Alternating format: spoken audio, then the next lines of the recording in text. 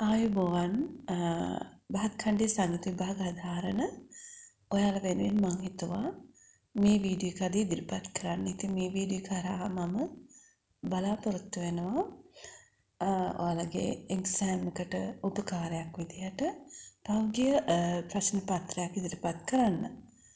ඉතින් එහෙනම් අපි මුලින්ම වීඩියෝ එකට යමු. ඉතින් 2022 පැවති ප්‍රථම විභාගයේ ප්‍රශ්න පත්‍රය තමයි මේ. හැබැයි මේ තියෙන්නේ ඉන්ස්ට්‍රුමන්ටල් කියන්නේ වයලින් එස්රාජ් සාරන්ගේ ගිටාර් වාද්‍ය භාණ්ඩ ලෙස තෝරගත්තු ළමයින්ට තමයි මේ පේපර් එක ගායනය තෝරගත්ත කෙනෙක් නෑ කියන්නේ වෝකල් කරන කෙනෙක්ට මේ පේපර් එක නෙවෙන්නේ වෙනස් එකක්. ඉතින් අපි බලමු මුලින්ම මොනවද මේ ප්‍රශ්න පත්‍රයේ තියෙන්නේ කියලා. ඉතින් පැය 3ක් තියෙනවා 3 hours. first question එක අනිවාර්යයි. all question carry equal marks. හැම ප්‍රශ්නයකටම එකම සමාන ලකුණු හම්බ වෙන්නේ. ඉතින් answer any for question කියලා තමයි කියන්නේ. ඕනෑම ප්‍රශ්න 4කට උත්තර සපයන්න කියලා තමයි තියෙන්නේ මේ පේපර් එකේදී. ඉතින් දැන් ඔයගොල්ලෝ මෙතනදී පළවෙනි ප්‍රශ්නේ අනිවාර්යයි කියලා නෑ ළමයි සමහර ගොඩක් වෙලාවට ෆස්ට් ක්වෙස්චන් එක ඇතුළුව තමයි තෝරගන්න කියන්නේ. නමුත් මෙතන සඳහන් වෙන්නේ answer any for question all questions carry equal marks කියලා සඳහන් වෙන්නේ. කියන්නේ ප්‍රශ්න 4ක් විතරක් උත්තර ලියන්න.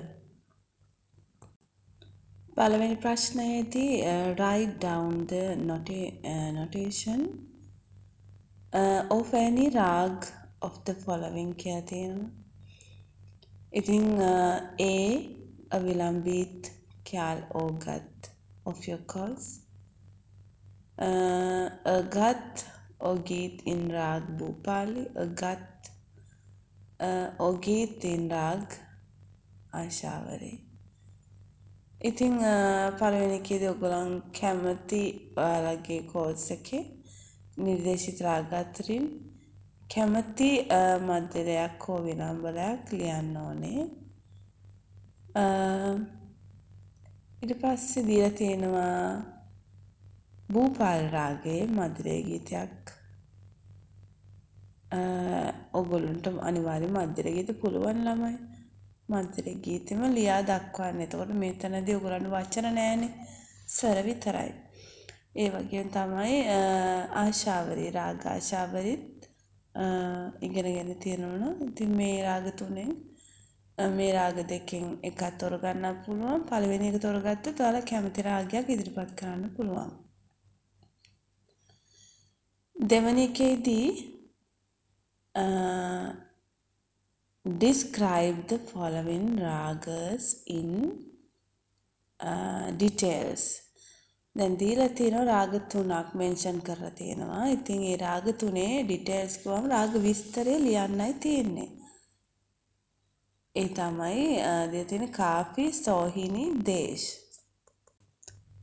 තුන්වෙනි ප්‍රශ්නේ තෝරගත්තොත් explain each and every part of your instrument.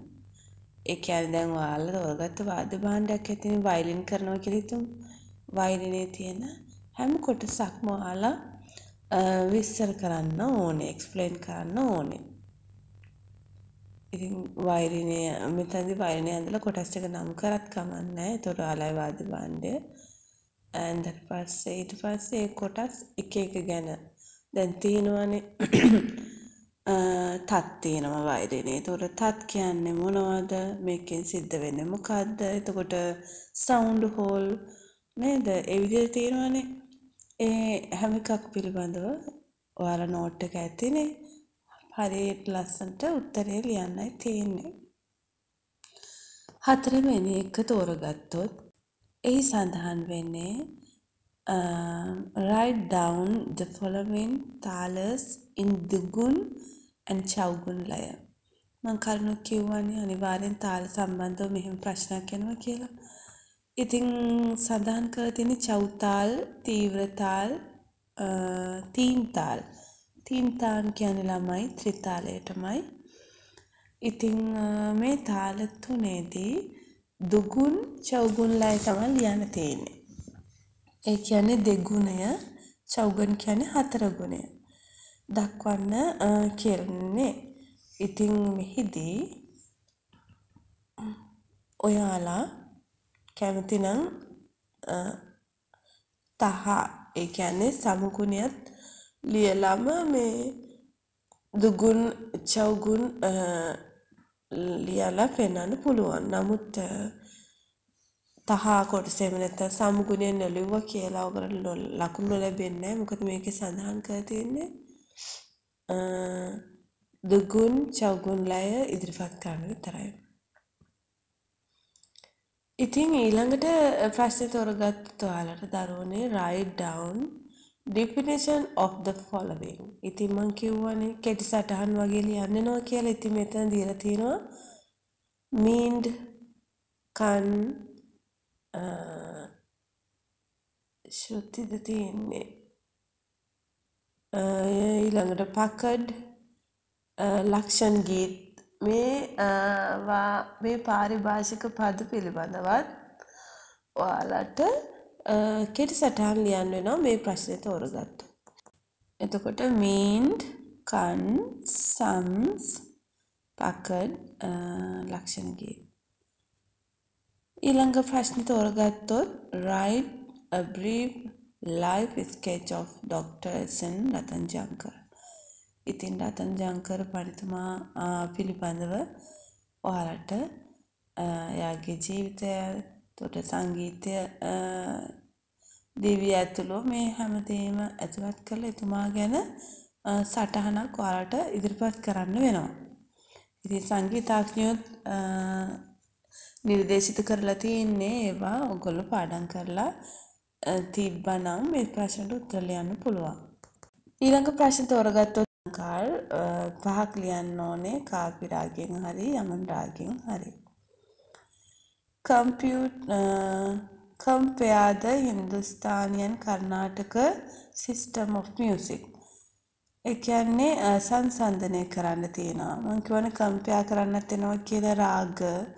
දැන් මෙතන නම් කම්පෙයාර් කරන්න කියන්නේ හින්දුස්තානි සංගීතය සහ කර්ණාටක සංගීතය. කේබදු එකක්ද කියලා. ඉතින් මේ විදිහට තමයි මේ ප්‍රශ්න පත්‍රය ගිය අවුරුද්දේ 2020 නියෝජනය කරමින් ඒ ළමයින්ට ඉදිරිපත් කරලා තිබුණේ. ඉතින් දරුවනේ ඔයාලට තේරෙනවා ඇති. රාග සම්බන්ධ අනිවාර්යෙන්ම ඔයගලන්ට ප්‍රශ්නයක් තියෙනවා. තාල සම්බන්ධ සංගීත භාණ්ඩය සම්බන්ධ සංගීතඥයෝ ෂෝට් නෝට්ස් ඔයාලට තේරෙනවානේ මේවා සම්බන්ධව තාන සම්බන්ධව මේවා කියනවා. ඉතින් ඔයාලට තියෙන්නේ සිලබස් එක ගැන හොඳ අවබෝධයක් ඇති කරගෙන ඒවා මේ විදිහට වෙන වශයෙන් මාතෘකා පාඩම් කරලා උත්තර ලියන්න පුරුදු වෙන එක. ඒ වගේම හැම උත්තරයක්ම ලියද්දී අලුත් පිටුවකින් ආරම්භ කරන්න හැම ප්‍රශ්නයක්ම. ඒ වගේම තමයි තාමට කියන්න ඕනේ ප්‍රශ්න අංක නිවැරදිව සඳහන් කරන්න ඕනේ. දැන් මේකේ තියෙන ඕඩර් එකම ඒ කියන්නේ පිළිවෙලටම ලියන්න කියලා නෑනේ. ඔයගොල්ලෝ ඉස්සෙල්ලාම තෝරගන්නේ අන්තිම ප්‍රශ්නය නම් අන්තිම ප්‍රශ්නයේ අංකය දැම්ම උත්තරේ ලිව්වා. එහෙම. ඒ වගේම තමයි පැහැදිලිව ලියන්න ලස්සනට. තාමට කියන්න ඕන දෙයක්